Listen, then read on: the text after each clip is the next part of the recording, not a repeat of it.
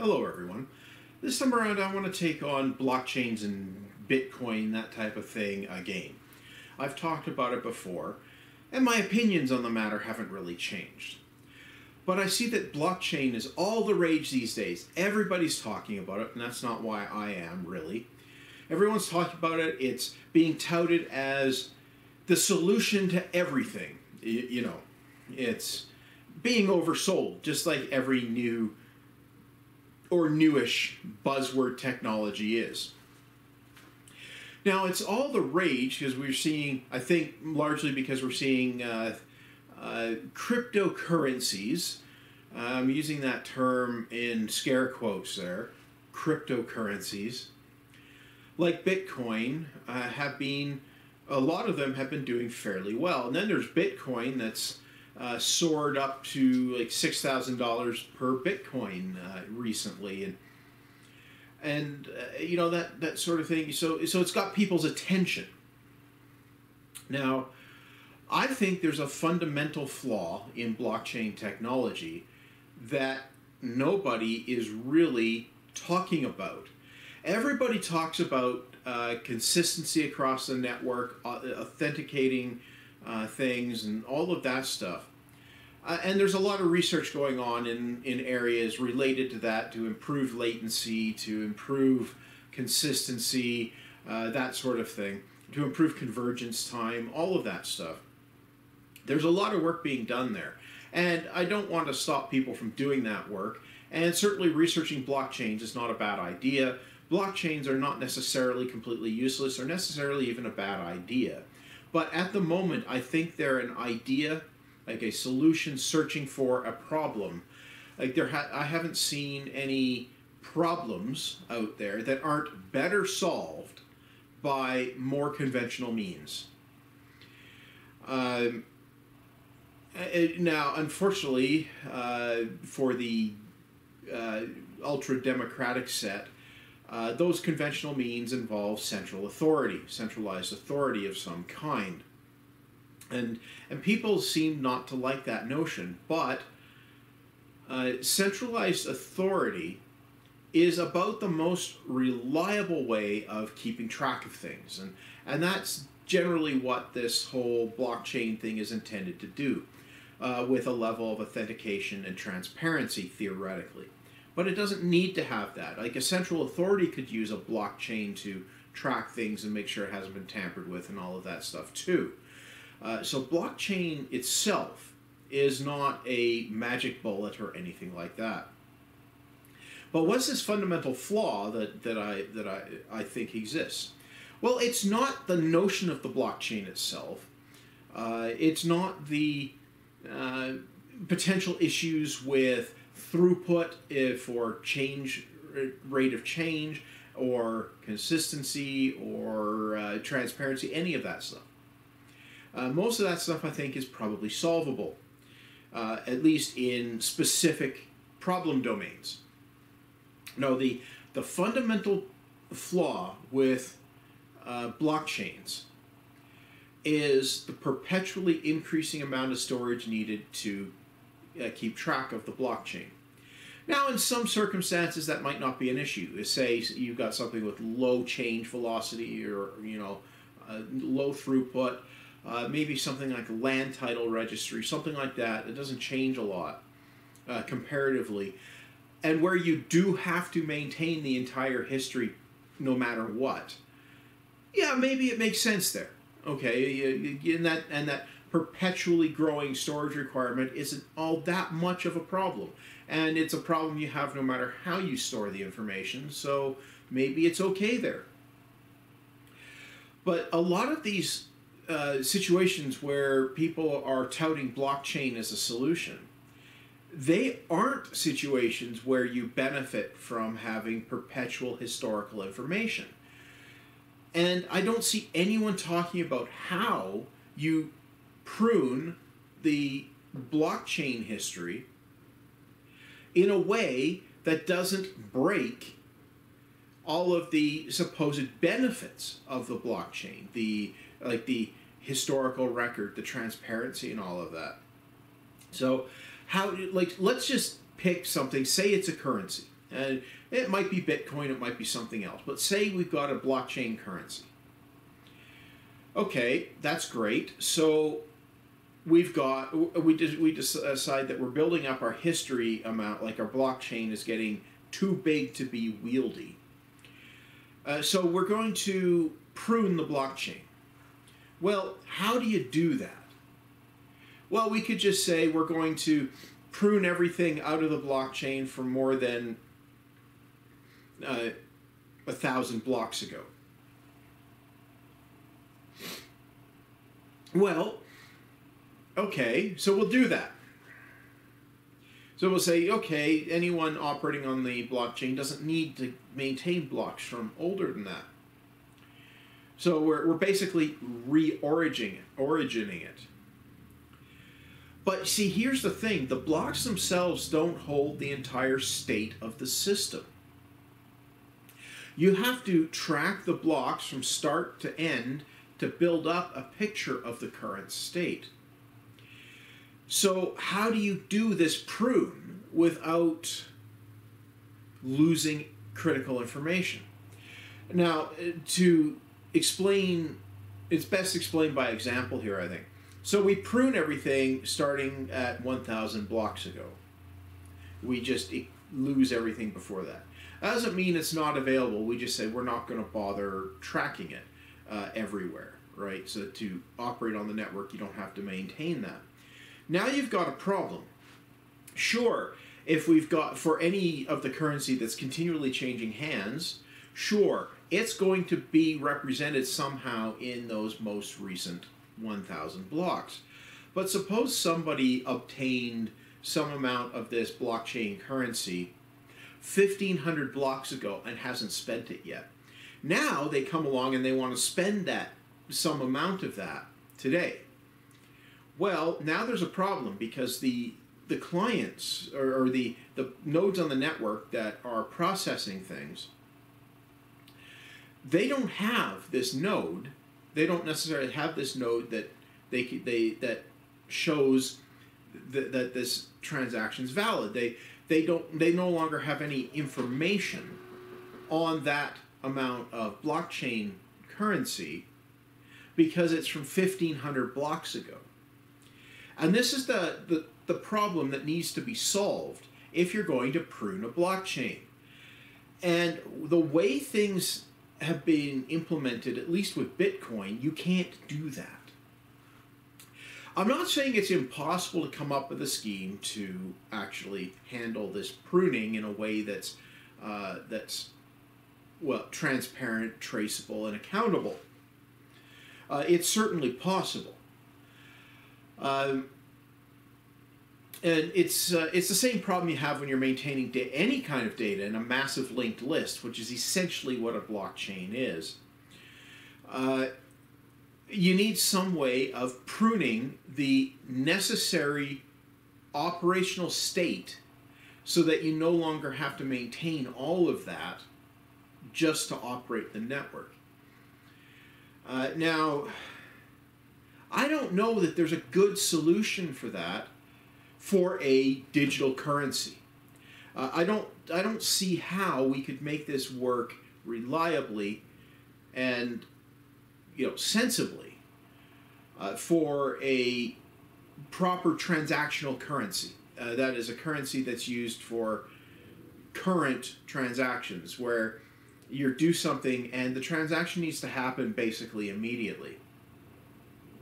I don't see how we can implement that for something like a digital currency. Bitcoin claims to be a digital currency, and it can certainly be used as such. But it has some fundamental flaws that make it not good as a currency, a general currency anyway, not related to the blockchain. Most of which, the biggest one of which comes from the notion that currencies have to have an intrinsic value because they're scarce. And it turns out that for a functional, a truly functional currency, that's not a desirable property. There's a reason we've moved away from the gold standard. There's a reason we've moved away from gold itself as a currency in a lot of cases, and silver and what have you. the precious metals, the stuff that is scarce, there's a good reason that we've moved away from that. We haven't necessarily gone in the right direction with our fiat currencies, but there's a reason we've done that. And Bitcoin has done exactly the same thing that gold has, and it's instituted a scarcity to it. It has an artificial scarcity. So while gold can be used as a medium of exchange and so on, and Bitcoin can as well, they both have very similar properties. And one of those properties is scarcity, and that makes it less than ideal as a general medium of exchange. So I don't see... So while Bitcoin itself may be fixable, you know, in the nature of the blockchain, if they come up with a way to modify it and get buy-in so that it can be, the blockchain itself can be pruned so that a Bitcoin client doesn't have to maintain, you know, 100 gigabytes of state in order to be fully accurate. You know, if they come up with a way to do that, then Bitcoin itself would be perfectly functional as a commodity, like gold or whatever, be a virtual commodity, like gold, silver, oil, whatever, right? So that would be certainly, that would be desirable to fix that problem, that perpetually growing data set that you need. So if someone can crack that, then I can see a blockchain could be useful in a lot more circumstances than I see it being useful today. But I still don't see it being the right choice for a general day-to-day currency. It might be useful as a intermediate value store for going between different mediums of exchange. It might be useful the same way gold is useful for something like that. It might be useful maybe as an inflation hedge or whatever. But I don't see anything based on that being useful as a general day-to-day currency. And it's simply because of the way they're designed and the way the state necessary to really be certain that you can process any transaction accurately it grows without bound, and it grows rapidly. As the number of transactions increases, the amount of data you have to maintain increases dramatically. Now, that's not to say there aren't ways to fix that. You know, there certainly are ways to improve on it, and people are certainly experimenting and researching that, and I certainly don't have an issue with people doing that. As a matter of fact, I'd love to be proven wrong. If someone can prove me wrong on the notion that the perpetually growing state, that the blockchain is not really going to ever be a viable replacement of the current central authority-based fiat currency, if anyone can prove that it's a viable replacement, go for it, please. Don't let me stop you. But just asserting it in the comments on this video is not proof. Just saying, but there's Bitcoin, is not proof. None of these cryptocurrencies, as they're called typically, have been in existence long enough for the blockchain growth to implode the whole thing, for it to collapse into a virtual black hole. None of them have been around long enough to do that yet. None of them have been around long enough to show what I see as the ultimate end problem. And I'm sure other people have seen this, and I'm sure people are looking for solutions, and maybe they'll find one, but I really don't think anyone's going to find anything more than Band-Aid solutions. So I still don't see how this could be viable as a currency that lives for a long time, like, say, the Canadian or US dollar or pound sterling or something like that. I don't see how you could replace the British pound, where you could go back in time to the 1500, replace the British pound with a blockchain that tracks every single transaction denominated in British pounds since 1500 and have it not implode. I don't see how you could do that.